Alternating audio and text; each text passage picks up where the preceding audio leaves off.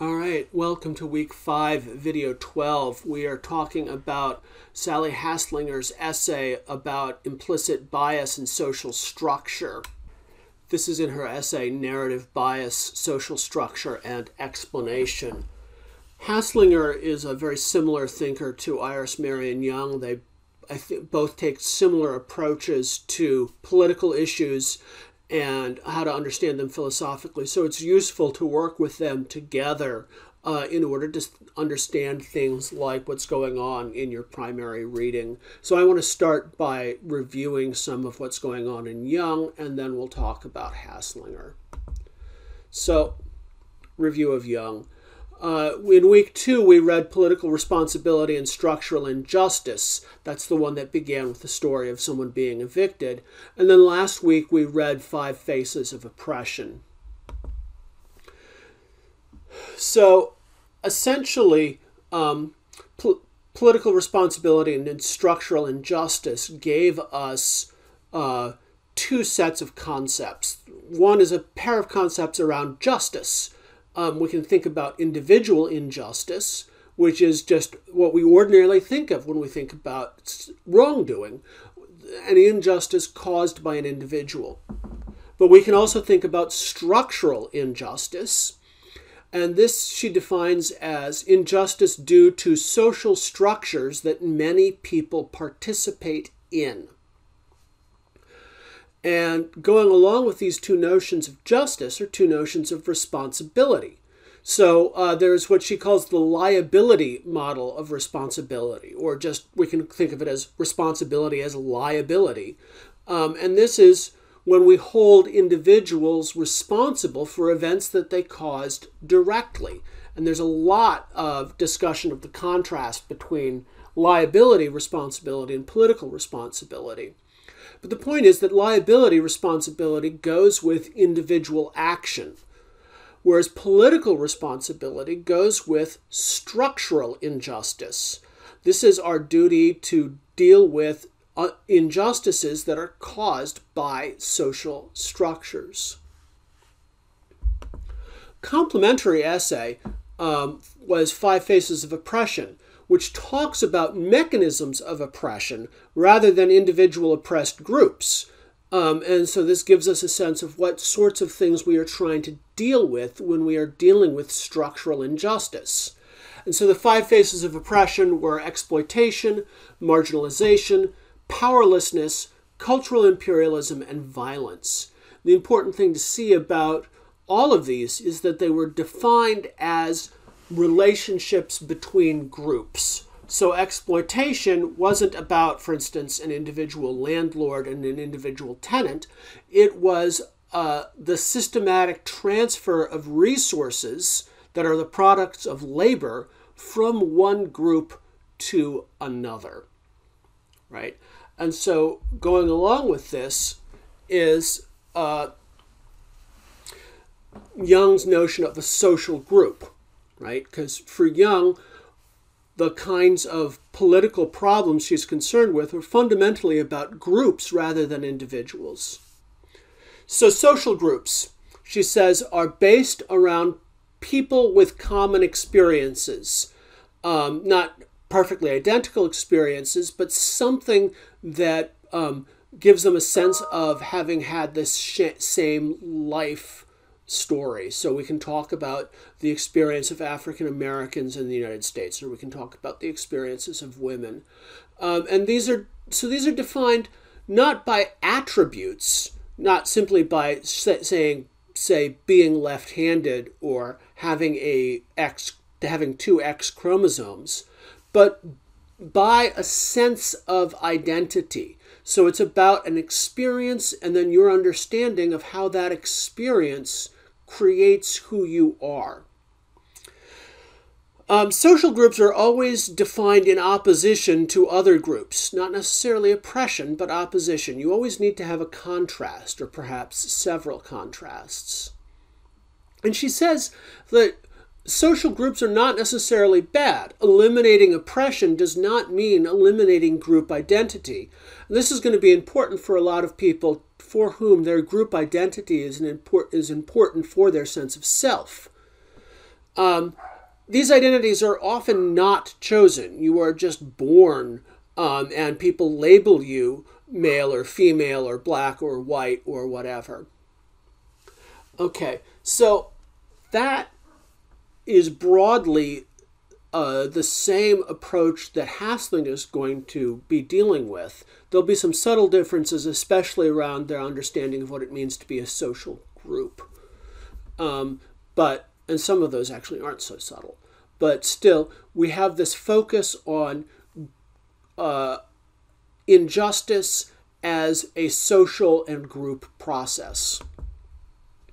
So now we get to Haslanger on implicit bias and structural injustice.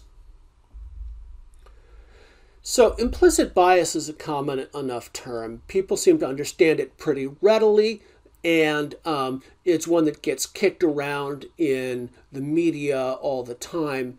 And so implicit bias is just an unconscious prejudice, like unconscious racism or unconscious sexism. So we can define it this way.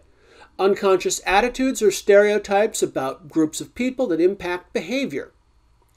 And implicit bias is a powerful tool for talking about things like racism and sexism because it allows us to talk about racist and sexist behavior without claiming that people have overt hateful beliefs.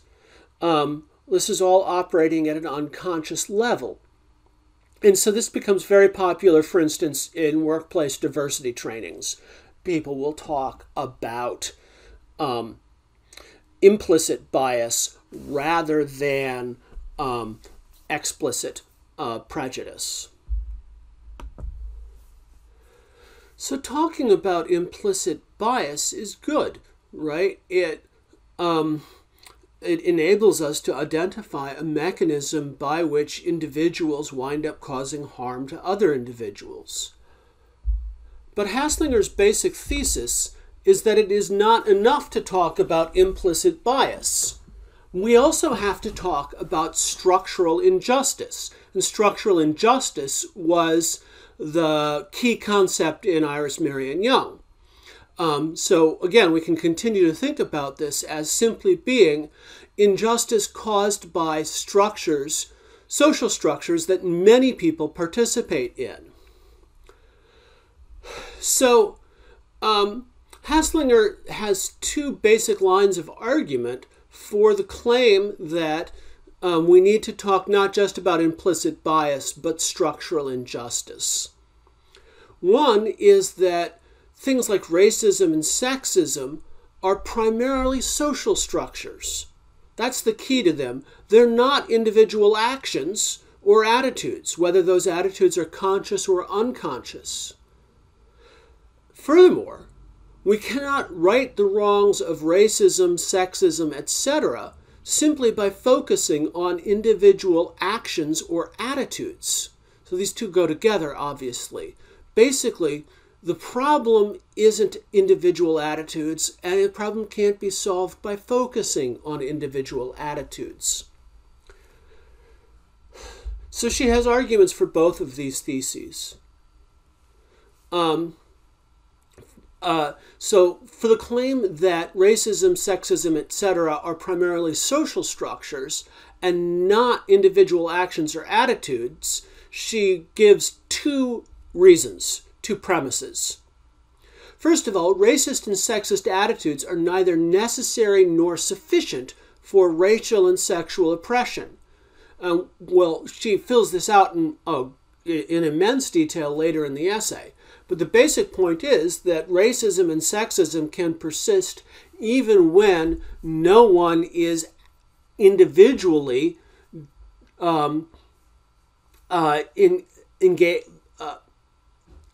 individually has these negative attitudes, either consciously or unconsciously.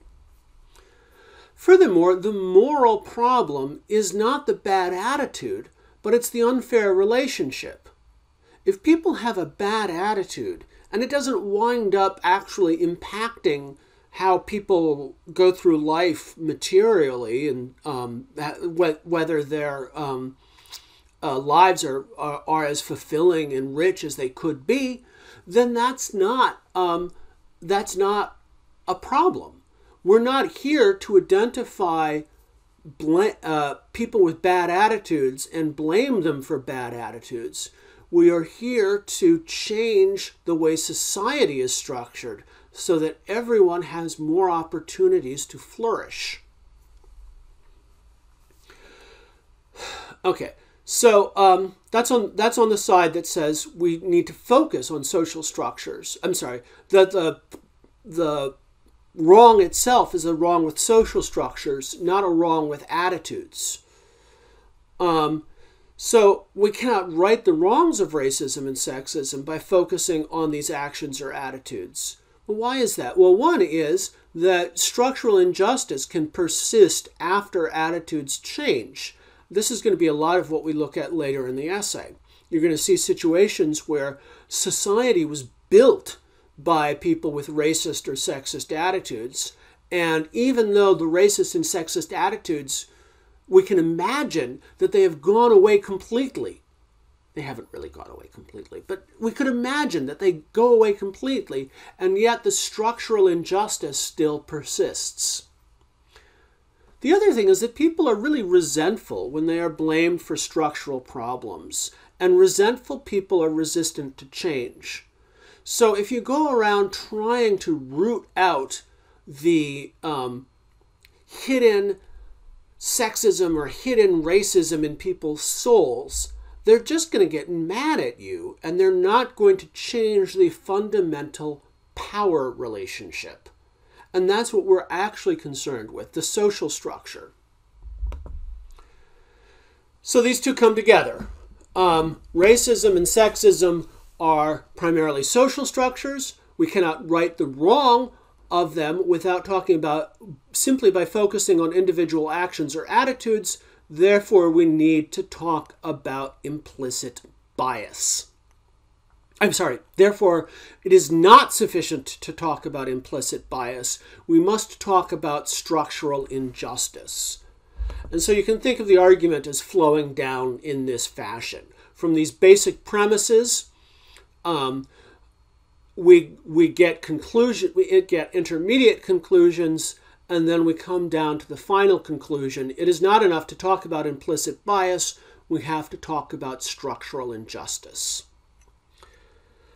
Now, part of her argument here, especially for the claim that structural injustice persists after attitudes change and, racist and sexist attitudes are neither necessary nor sufficient for racial or sexual oppression, part of her argument here then hinges on what we're going to talk about next, which is Haslanger's ideas about social structure and explanation.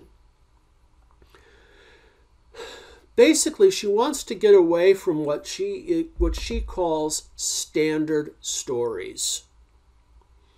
Standard stories attempt to explain social phenomena by appealing to the conscious behavior of a limited number of individuals in a limited place and time.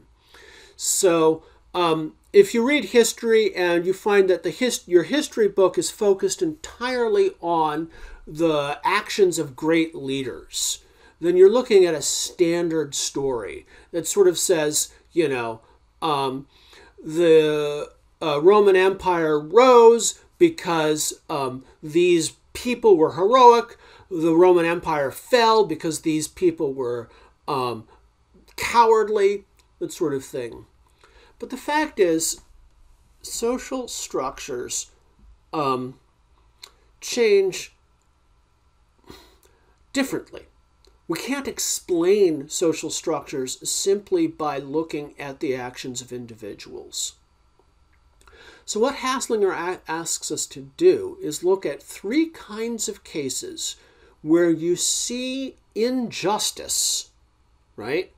But there are no individuals whose bad attitudes or actions are currently upholding those modes of injustice. And so this is what I want you to look at for the next exercise.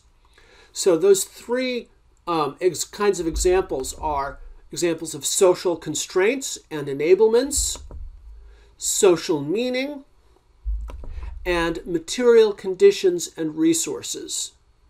So what I'm going to want you to do for the exercise coming up is look at her examples for these three sorts of things, explain them, and then come up with your own examples from the book that will help you, that illustrate what's going on here.